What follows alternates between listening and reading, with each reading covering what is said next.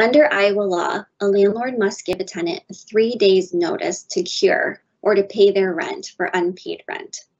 If the landlord chooses to serve the notice by posting and mailing, and this means by posting on the door and mailing both regular mail and certified mail.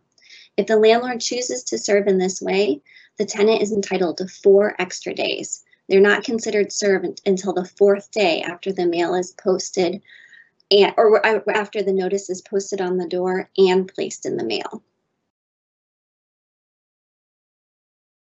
This can be complicated, and a tenant may want to talk to a lawyer about their rights if they receive a notice. If a tenant is able to cure, they should absolutely make sure they have proof of payment. For example, writing a check or money order or bringing a witness when they pay.